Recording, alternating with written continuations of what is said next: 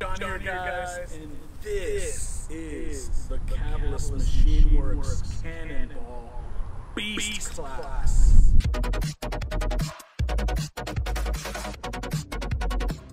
The cannon was birthed centuries ago, and its exact origins are shrouded in mystery.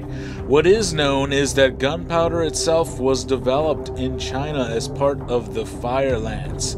But no matter the country that birthed the cannon, what is certain is that for nearly 1,000 years, it has been the original weapon of mass destruction.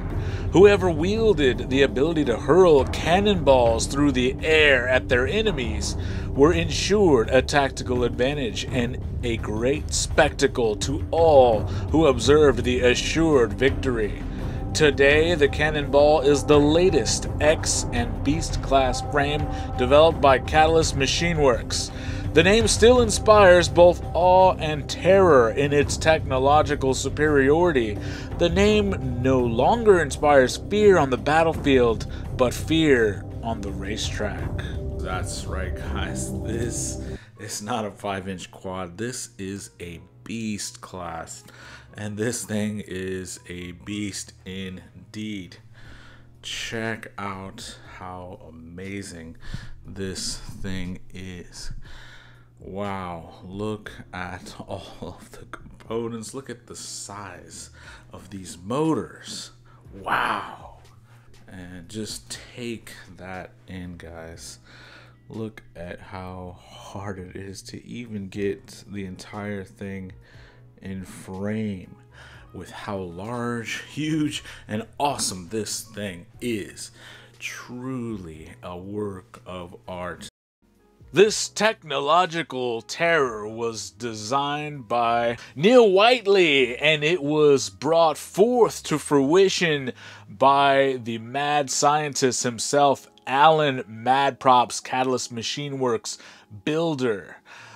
The two in conjunction have forged an alliance that consistently produces these flying machines, the likes that the world has never quite seen. So you'll be able to note and take in all of the beautiful attention to detail that was done for this beast class build. Look at the fine craftsmanship, the beautiful soldering that has been done. Look at these giant ESCs. Wow. Can you imagine flying this thing? Can you imagine being behind the sticks, navigating through the air, a projectile of this size, weight, and mass? Now let's do some size comparisons here. Let's see, next to a 65mm Whoop. Wow, that thing is absolutely tiny. It's like the size of one of these motors. And lastly, here it is next to a Smooth Operator. So as you can see, this dwarfs even the largest of quads here. It is a behemoth. It is massive in scope and scale, and it is absolutely beautiful. So what can we say about how large this thing is? The other thing that is large is also the price. The majority of the components in this quadcopter are also quite a bit larger. In fact, the price for many of the components are what you would use on even a premium 5-inch, like one of these quads, and you would multiply it by 4.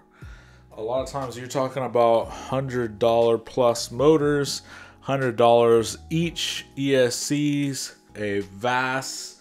I believe that is an Ion V2, which is the same thing I usually run on my goggles. Great antenna. 13-inch props.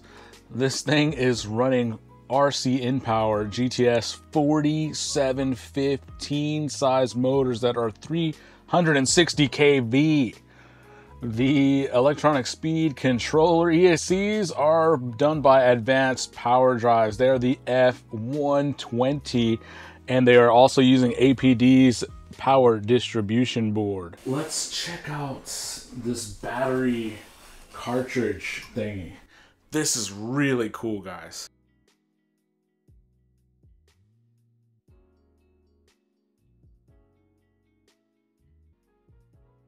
It makes a total of 12S. And you're not using XT60 for these. You're using these super thick wired, thick gauge connectors. I forget what the name of those are. I'll put them on the screen. And there's a nice carbon fiber plate at the bottom that keeps those together. And the cool thing about the Cannonball versus, say, the Tasmania is that your battery fits in this internal slot right there, so it is absolutely 100% protected the entire time you are running. And when you want to put that battery back in, it's such a satisfying sound. You just insert it into the channel, and there's a slot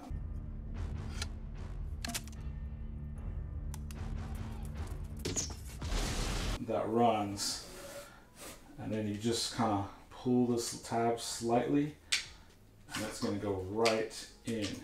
And then you just give it a slight little yank just to make sure it's fully seated. Remove the long screw that is right here. That allows you to lift up this entire cage and see the goodies inside.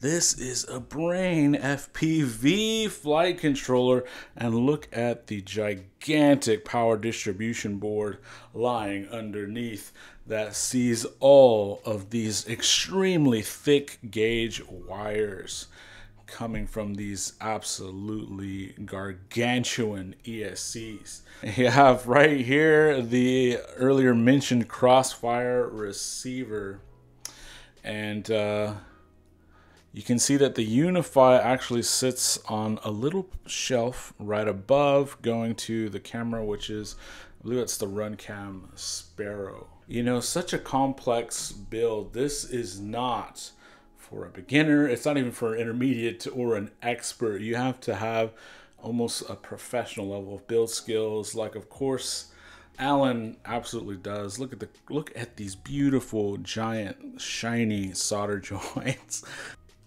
Let's tilt this over, and you can see right here the bottom portion of the frame. You can see that the battery is inserted, and look, the awesome wrap continues underneath. But stay tuned, guys, because we in the next video are going to go out in the field, get some flight footage. You're going to meet up with the owner of Catalyst Machine Works, Neil, and it is going to be an awesome time. So if you're interested in this Beast class, X class, all of these large classes, and you want to see it in action, stay tuned. I do have a little bit of a sneak preview for you at the end here, where you can see some line of sight, but I'm going to be bringing this camera out to the field, not just my cell phone that is the footage you're about to see, but we're going to really see and hear the sounds of Beast class. This is the Catalyst Machine Works Cannonball Beast class setup. Thanks, guys.